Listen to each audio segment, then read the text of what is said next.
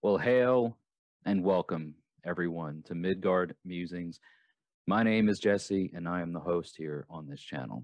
If you are interested in things pertaining to Norse paganism, Norse heathenry, Germanic paganism, a lot of times this gets classified or identified in many different terms, also true being one of them.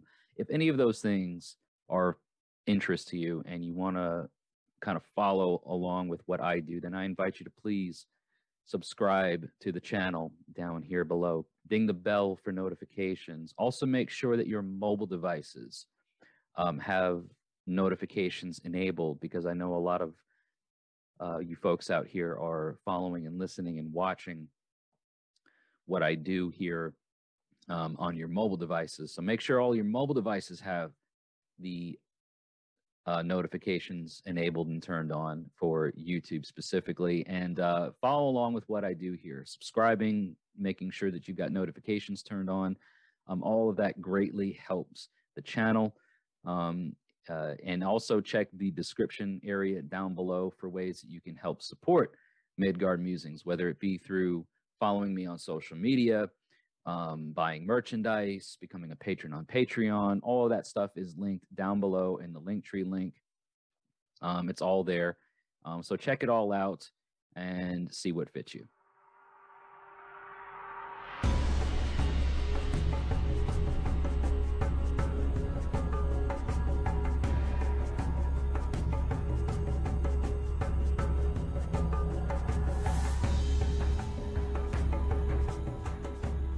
All right, so as you can tell by today's video subject, today's video title, it is a hail, it is a salute, as it were, to the fathers, our fathers, the All-Father, as it were, perhaps even. Here in the United States, it is Father's Day. This is an annual recurring holiday where fathers are celebrated.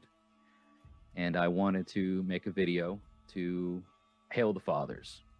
The video content that you're about to partake of and listen to or watch or whatever is a reading that I am delivering to you of the Poetic Edda, a poem from the Poetic Edda. It's coming from the Poetic Edda, the poem Rígsþula. And I thought that this would be a fitting poem to recite and read on Father's Day, because the poem lays out the groundwork, as it were, at least in the mythology, of where humankind, mankind, the various classes and societal structures of mankind came from. And they all, at least within the mythology, came from and were sired from the same source. So Rígsþula, or the Song of Rig, sort of lays out that groundwork. And some people will tell you or share with you the idea that Rig in this poem is another name for Odin. A more popular approach or understanding of who Rig is in this poem is that Rig is Heimdallr, the watchman of the gods, the one who is timeless, as it were, the ever vigilant, the ever watchful guardian of Asgard. And Rig is believed to be the sire or fatherer of the various classes, societal classes of mankind. We're speaking of the thrall class, the sort of middle class, or the everyman, what you might look at in modern society as like the middle class, and then the nobility. But Rig has sired each and every one of those low, middle, and upper class individuals. So I thought that it would be a fitting poem to recite and read today on Father's Day, and to give us very special hail and thanks to all the menfolk, all the fathers here who are watching and out here in the world, who have taken up the responsibility of fatherhood. Now, one thing that I just want to briefly say, it is Father's Day. Last month was a day of the month where it was Mother's Day. I just want to give a very special shout out to all of the parents, whether you are the mother figure, the father figure. Just as a reminder that today in the modern 21st century, quite often the titles of mother and father have to be shared or adopted by individuals who are carrying the responsibilities of both the father and the mother. In olden times, and in traditional times perhaps, those roles and those responsibilities were a bit different and separated at their time. But today and in modern times, the roles of the father and the mother separately and collectively carry with them special responsibilities. And there may be people out here watching or listening who have to adopt the responsibility of a father role, and you are a mother, or vice versa. I just want to say that, again, in the interest of giving a special hail to our fathers, those who have sort of, like I said, taken up the responsibility of a father. A very special hail to you, but it is not a slight in any sort of way to any of those who identify or take up, again, the responsibility of the father or the mother in their respective roles within their own hearth cults. And on a personal note, I grew up with a father who is still alive, at least to this day. I also grew up with a very active male figure in my life, my uncle, who helped form the person that I am today through his involvement in my life.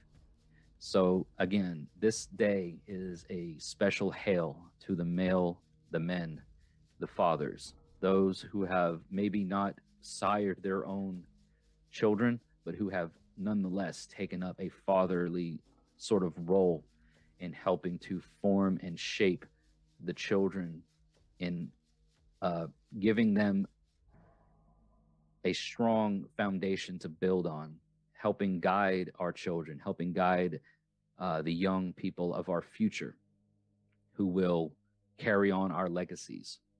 So again, today is a special hail and thank you to those. So without further ado, thank you all for listening and watching. Let's jump in to Rígsþula, the Lay of Rig, Rig's song, and learn about how Rig sired the various classes, the societal classes of humankind, of mankind. Here we go. They tell in old stories that one of the gods, whose name was Heimdallr, went on his way along a certain seashore and came to a dwelling where he called himself Rig. Men say there went by ways so green of old the god, the aged and wise, mighty and strong, did Rig go striding. Forward he went on the midmost way. He came to a dwelling, a door on its posts. In did he fare, on a floor was a fire. Two hoary ones by the hearth there sat, Ay and Edda, in olden dress. Rig knew well wise words to speak. Soon in the midst of the room he sat, and on either side the others were. A loaf of bread did Edda bring, heavy and thick and swollen with husks. Forth on the table she set the fare, and broth for the meal in a bowl there was. Calf's flesh boiled was the best of the dainties. Rig knew well wise words to speak. Thence did he rise, made ready to sleep. Soon in the bed himself did he lay, and on either side the others were. Thus was he there for the 3 nights long. Then forward he went on the midmost way, and so 9 months were soon passed by. A son bore Eda, with water they sprinkled him, with a cloak his hair so black they covered. Thrail they named him. The skin was wrinkled and rough on his hands, knotted his knuckles, thick his fingers, and ugly his face, twisted his back, and big his heels. He began to grow and to gain in strength. Soon of his might good use he made. With bast he bound and burdens carried, home bore faggots the whole day long. One came to their home, crooked her legs, stained were her feet, and sunburned her arms. Flat was her nose.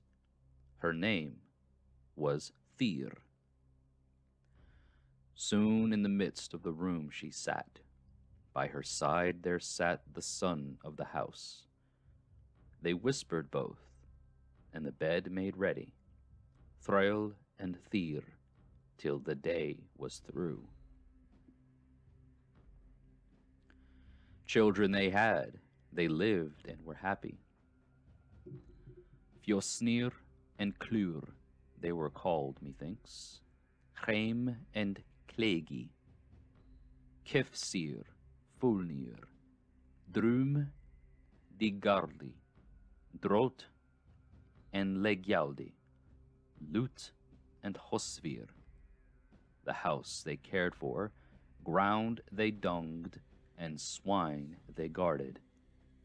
Goats they tended, and turf they dug. Daughters had they, Drumba and Kumba, Okvinjalfa, Arenelfa, Isja and Ombot, Ekintjosna, Totrugirpia, and Tronbenia, and thence has risen the race of thralls.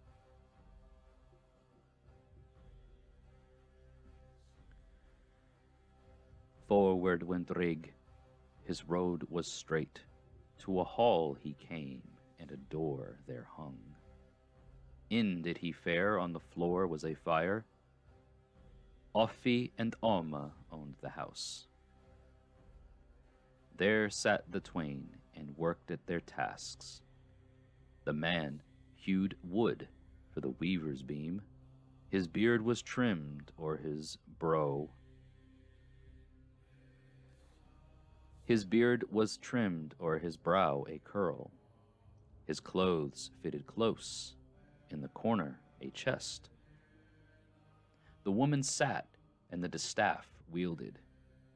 At the weaving with arms outstretched she worked. On her head was a band, on her breast a smock. On her shoulders a kerchief with clasps there was. Rig knew well wise words to speak. Soon in the midst of the room he sat, and on either side the others were.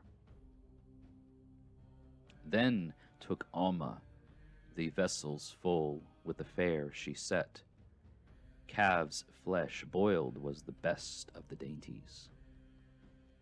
Rig knew well wise words to speak. He rose from the board, made ready to sleep.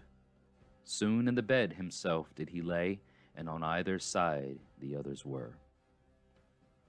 Thus was he there for 3 nights long. Then forward he went on the midmost way, and so 9 months were soon passed by. A son bore Amma, with water they sprinkled him. Karl was they named him, in a cloth she wrapped him. He was ruddy of face, and flashing his eyes. He began to grow, and to gain in strength.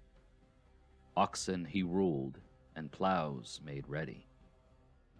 Houses he built, and barns he fashioned. Carts he made, and the plow he managed. Home did they bring the bride for Karl, in goatskins clad, and keys she bore. Snur was her name, 'neath the veil she sat. A home they made ready, and rings exchanged.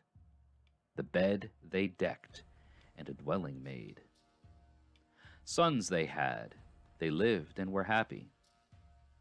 Hall and Dreng, Holth, Thane and Smith, Breith and Bondi, Bundiskengi, Bui and Bodie, Branskeg and Seg. Daughters they had, and their names are here. Snot, Bruth, Svani, Svari, Spraki, Fljoth, Sprund and Vif, Fena, Ristil, and thence has risen the yeoman's race. Thence went Rig, his road was straight.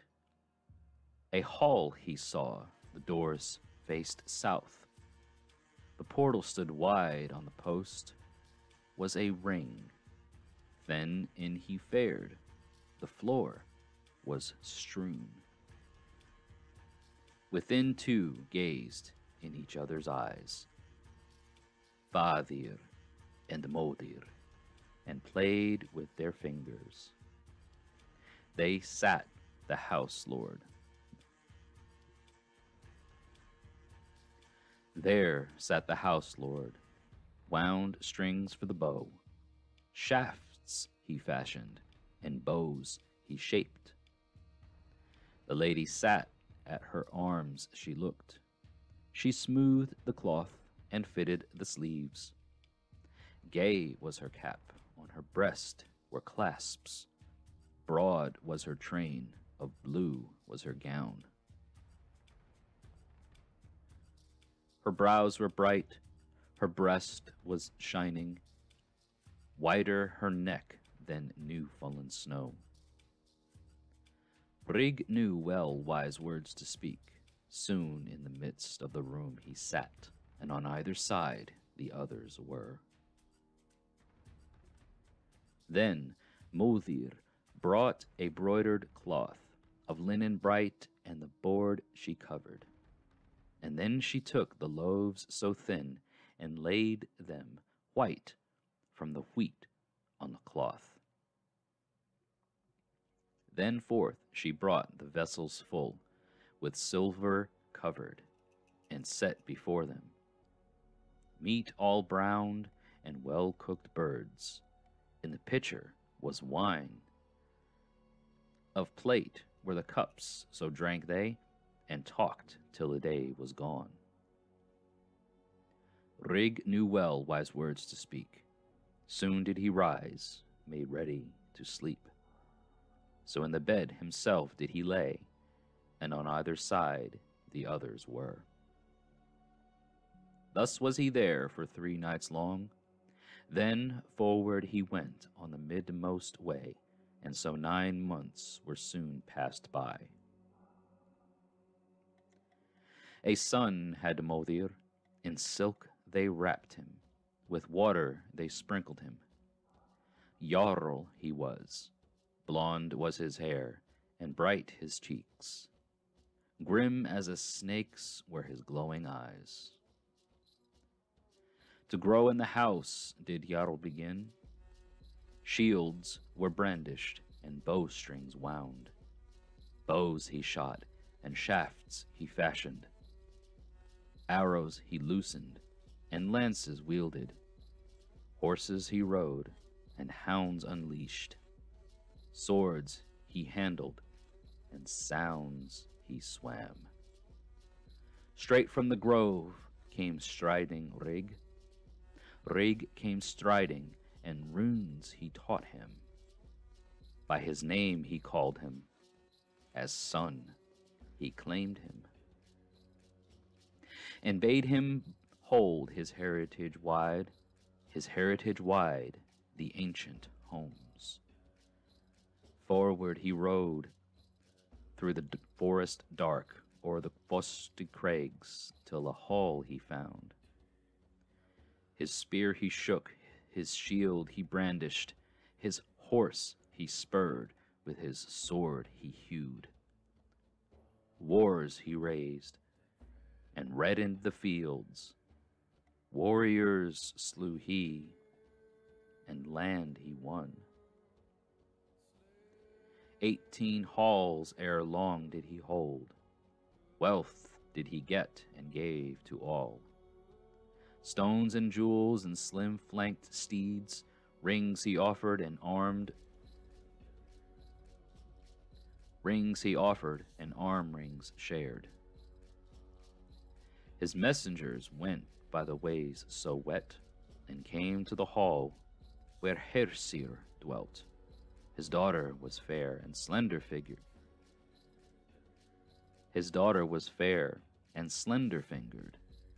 Erna the wise the maiden was. Her hand they sought, and home they brought her. Wedded to Jarl, the veil she wore. Together they dwelt, their joy was great. Children they had, and happy they lived. Bur was the eldest, and Barn the next. Yoth and Athel, Arfi, Mog, Neith, and Svein. Soon they began, Sun and Nithjung, to play and swim. Kund was one, and the youngest, Kon. Soon grew up the sons of Jarl. Beasts they tamed, and bucklers rounded. Shafts they fashioned, and spears they shook. But Kon the young learned runes to use, runes everlasting, the runes of life. Soon could be well the warrior's shield, dulled the sword blade and stilled the seas. Bird chatter learned he, flames could he lessen, minds could quiet, and sorrows calm. The might and strength of twice 4 men. With Regjal soon the runes he shared, more crafty he was, and greater his wisdom. The right he sought, and soon he won it, Rig to be called, and runes to know. Young Kun rode forth through forest and grove, shafts let loose, and birds he lured. There spake a crow on a bough that sat. Why lurest thou, Kun, the birds to come? 'Twere better forth on thy steed to fare, and the host to slay. The halls of Dan and Damp are noble. Greater their wealth than thou hast gained. Good are they at guiding the keel, trying of weapons, and giving of wounds. All right, so there we have it. All the folks out here, ladies and gentlemen, boys and girls, dogs, cats, goldfish, wherever you are, whoever you are listening and watching, there we have the lay of Rígsþula.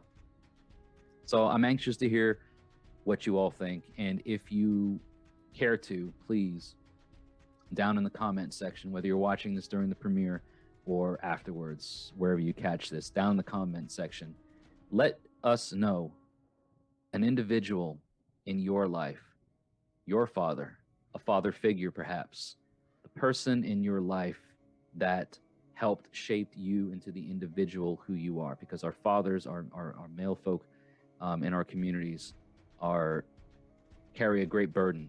They carry a lot of responsibility, and this is not, again, a slight in any way to anyone who identifies in any certain way, but you taking the responsibility. Let us know down in the comments who that person is. Give them a special hail. Give them a special thanks on this United States celebration of Father's Day. So hail to the fathers, hail to the father folk, hail to my father, hail to Kenneth Stillwagon. He made me the man that I am today. He raised me to be a responsible adult and raised me to learn and understand and know certain things about life and the way life tends to go. So hail to my father, hail to your father, hail to the fathers, and hail to you all. Thank you so much for tuning in and being a part of today's premiere. I hope you all enjoyed it. If you did, please give it a thumbs up. Share your thoughts down in the comments section below. And don't forget to share the videos. If anything in the description catches your interest, check it out and support Midgard Musings in any way that you can. Hail to you all. And until we talk again, take care.